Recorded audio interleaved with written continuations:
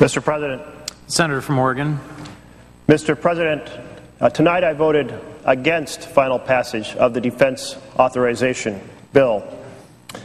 And I rise now to explain why I voted against it and the considerable concerns that I have about the vast expansion of the powers of detention of American citizens that were contained in that bill.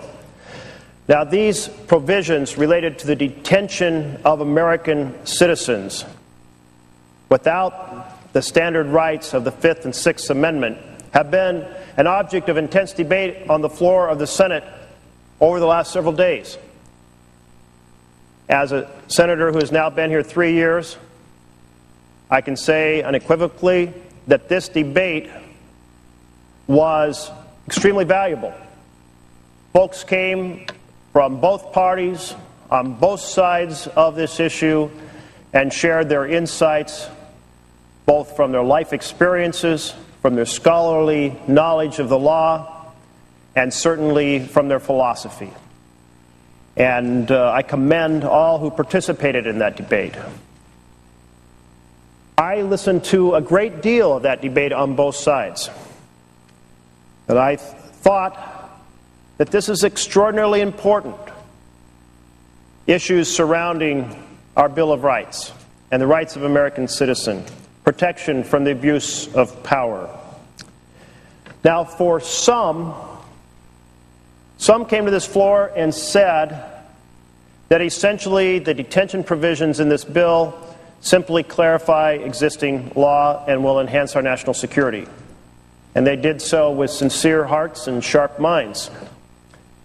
Others came equally sincere, equally learned, and argued the opposite side, that the detention provisions in this bill constitute a devastating circumvention of the Fifth Amendment right to due process and the Sixth Amendment right to a speedy trial by an impartial jury, as well as the Sixth Amendment right to confront the witnesses against him or her. Maybe it's useful to take a look at what the Fifth and Sixth Amendment actually say. One of the last clauses of the Fifth Amendment notes that no person shall be, and I quote, deprived of life, liberty, or property without due process of law. I think we all grow up in this country absolutely believing in this fundamental value that the government cannot take from you your life, your liberty, or your property without the process of law. The Sixth Amendment notes that in prosecutions, the accused shall enjoy the right to a speedy and public trial, and I emphasize public trial, by an impartial jury of the state. And it goes on to note that the accused shall be able to confront the witnesses against him and to have the assistance of counsel.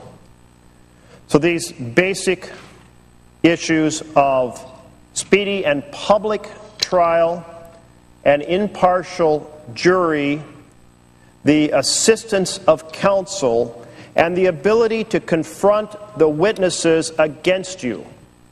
All of these contained in the Sixth Amendment and all relevant to this debate over detention. So, most of this conversation is about a section of the bill called Section 1031 in Subtitle D. And it's referenced Subtitle D, Detainee Matters. And I'll just read the title of the section to give a sense of what this is all about. Section 1031, Affirmation of Authority of the Armed Forces of the United States to detain covered persons pursuant to the authorization for use of military force. Now, it uses this fancy word, covered persons, and it is what is referred to in everyday speech as enemy combatants. So Section 1031 is about the ability of the armed forces to detain enemy combatants.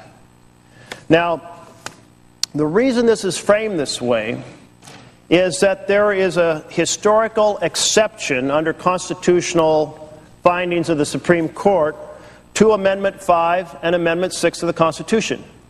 And that exception is that if an individual is fighting on the side of the enemy against the United States, that they do not have the same rights because they are now an enemy combatant in time of war, and they can be detained for the duration of that conflict.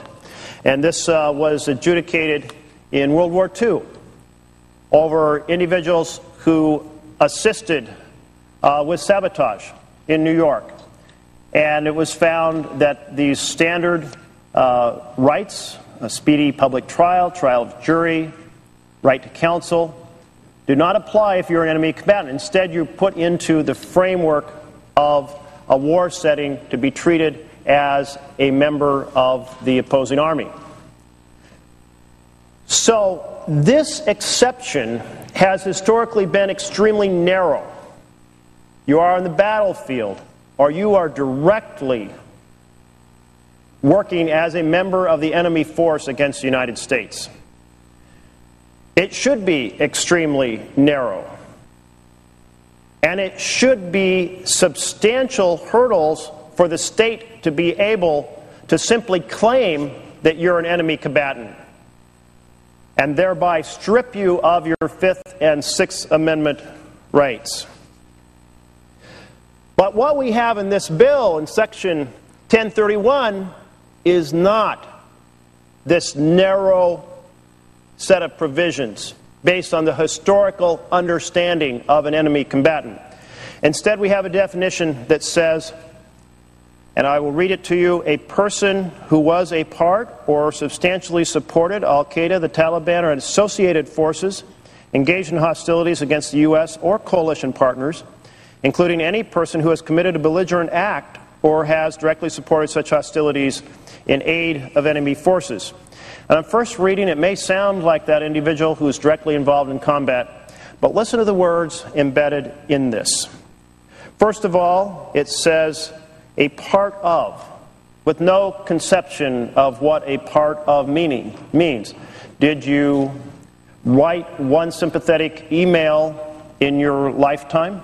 Does that make you a part of? We have no standard here. Substantially supported is understood to mean material support, but no contingency for intent. If you donated money to a charity and that charity used it to support Taliban activities somewhere in the world or some other group that had an association with Taliban, you have substantially supported under this conversation. Then it says the U.S. or its coalition partners. Who are these coalition partners? What's the definition of that? Now, a few weeks ago, you might have noticed in the news that there's a lot of protests going on in Bahrain. Well, we have a military facility in Bahrain. Is Bahrain a coalition partner since we utilize a partnership with them to supply our forces in the Middle East? Yes, probably so, because there's no definition of coalition partners. Well, would individuals who were standing up for human rights and got into a battle with police in a public square, they are engaged in a belligerent act against a coalition partner. So I hope you can start to see that the standard understanding that has been constitutionally established over time is completely taken apart in this simple paragraph. That should be of grave concern to all Americans who care about our constitutional rights to a fair hearing. Now, so what happens when the government suspects that you have done something? And I want to take you to a case in Oregon. We had a case regarding an individual named Brandon Mayfield. Now, Brandon Mayfield was born in Kansas. Brandon Mayfield got his law degree in Topeka, Kansas. Brandon Mayfield is an Army veteran. Brandon Mayfield is married with 3 children, lives with family in Topeka suburb. Well, Brandon Mayfield is a Muslim convert. And in 2004, FBI agents raided his law office, his home, his family farm to collect evidence, believing that he was a terror mastermind behind the Madrid bombings. Now, the reason why is an FBI agent concluded that a partial fingerprint matched Brandon Mayfield's fingerprint. Under this framework, the government now labels him an enemy combatant. And what right does Brandon Mayfield have to contest this? Well, basically, no rights. The law provides only that there will be a hearing, that the rules of the hearing will be set by the executive branch, by the president, if you will, that the attorney will be assigned by the executive branch, that the rules of evidence will be determined by the executive branch, that this hearing will occur sometime, but when? We don't know. No right to a speedy trial. No commitment that it will be public. In other words, no protections from the force of the state whatsoever. Completely opposite. So this gateway around the Fifth and Sixth Amendments is very loosely defined, rather than tightly defined. And then the entire process by which an individual might try to say, you're wrong, that wasn't me, I wasn't there, is extraordinarily without powers for the defendant. I find that outrageous.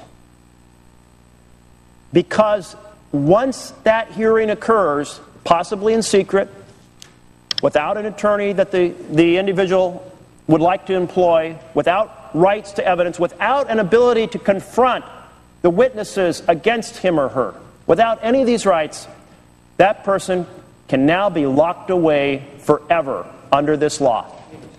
No right to appeal, no right to contest, and therefore this completely works against the principles we hold dear. Because those principles were set up. The Fifth Amendment and Sixth Amendment were set up to defend us against the overreach of an executive branch. And yet we have stripped away tonight those protections. A lot of the conversation over the last few days has noted that there was a historical gate through which you did not have the Fifth and Sixth Amendment, but also recognized how narrow that was. And what we have done today changes that.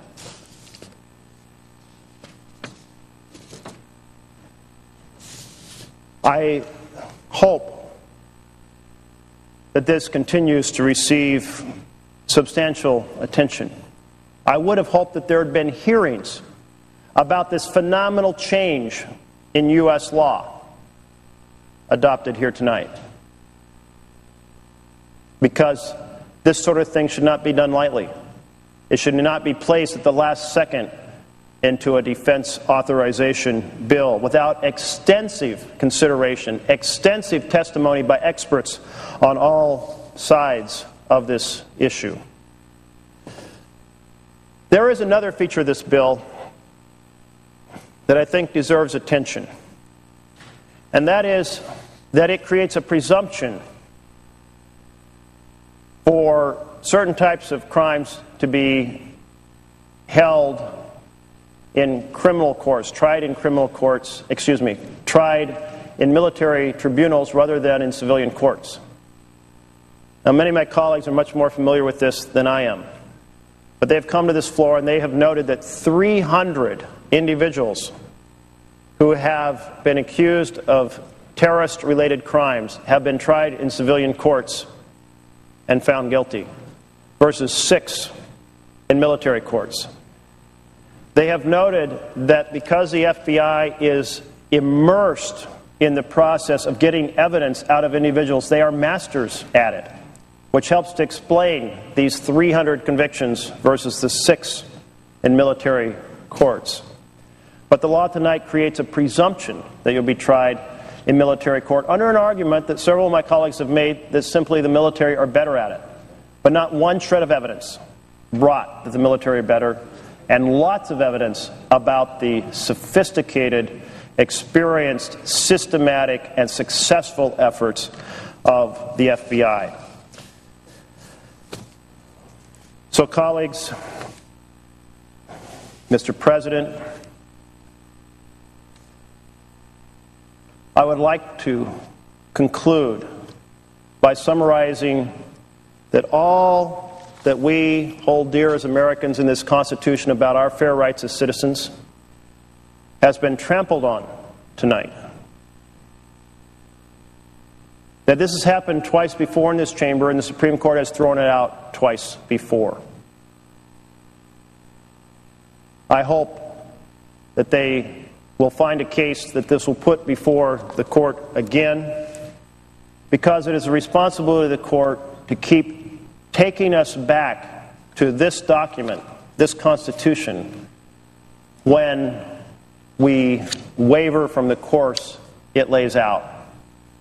It should not be a situation that the government can simply assert that the president, no matter what president it is, this president or any future president, whether it be President Bush, whether it be President Obama, whether it be the next president of the United States or 5 presidencies into the future, should not be able to say, you, Joe American, I'm calling you an enemy combatant, I am locking you up, I'm assigning your defender, your court attorney, if you will, I'm deciding the rules of evidence, I'm deciding if it's going to be secret, and after I conclude that there's enough evidence because of a partial fingerprint, I'm locking you up forever, and there's not a damn thing you can do about it.